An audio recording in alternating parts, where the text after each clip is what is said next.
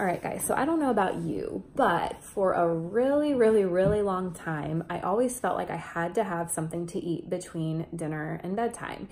Usually it was some kind of dessert like ice cream or some other sweet fix or just some kind of snack. And really like in the last year or so, I've tried to like get the habit in check a little bit just because most of the time it's not something that I really need to have. And now and then I will, and I don't feel guilty about it. I think it's really important for us to, live a life of balance and not feel like we're depriving ourselves. But I just wanted to share a couple of tips that have been really helpful for me. So my top 3 tips for how to keep that after dinner snacking in check. And the first one is nothing groundbreaking, but it can work, and it is just to drink water instead. So if you start to feel yourself like wanting to reach for something or snack on something, just chug a big old glass of water. If you want to put ice in it or lemon in it to make it fancy, whatever, but just drink some water. And more times than not, that's gonna make you feel full and help you to realize that you really weren't necessarily hungry in the first place.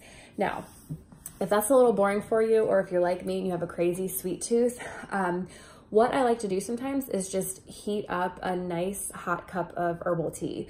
I found a couple that are almost like sweet tasting, and you don't even really have to add anything to them. This is one that we really like, and actually my 4-year-old really likes this one as well, but caffeine free, of course, because we don't want to be up all night. And this is another one that I like, the peach. I like the fruity type flavors. If you want to sweeten it up even more, you can add a little stevia to it, but having that nice hot cup of tea just to kind of hold there is comforting, and it can take a little while to finish a hot cup of tea, so that can kind of, hold you over until bedtime. So that's tip number 1, water or tea. Tip number 2 is brush your teeth. Now, I hope everybody brushes their teeth already before bedtime, but what you can do to try to curb that snacking is soon after dinner, brush your teeth, or maybe try to brush your teeth around the time that you would normally want to start snacking or have that dessert. So for me, it's like usually between anywhere from like 8:30 to 9:15 is kind of when I want to start maybe having something else. And that just so happens to be when my 4-year-old goes to bed. So we are accountability partners. I will brush my teeth while he's brushing his teeth. And he's actually really good at keeping me in check with like flossing my teeth too, which I'm horrible at. So it's a win-win situation. But so he kind of holds me accountable to that. And I have found that that helps me because I'm a little bit lazy sometimes. And if I have the choice to eat something, but I've already brushed my teeth for the night, I don't really want to have to brush my teeth again. So that has been effective for me sometimes.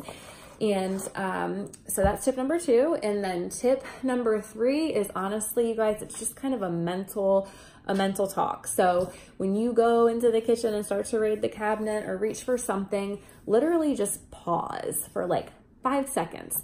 Just pause and ask yourself, do I really need this right now?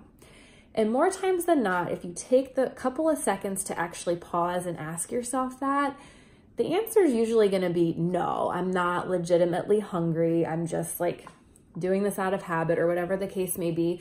And actually, a lot of times, I know that for me, I find that when I take those couple of seconds to pause, it helps me to recognize what is really driving me to go reach for it in the first place. And usually it's something like I'm bored, or I'm feeling stressed, or I'm feeling anxious, and kind of identify those emotions that are making me go reach for whatever snack or treat it may be.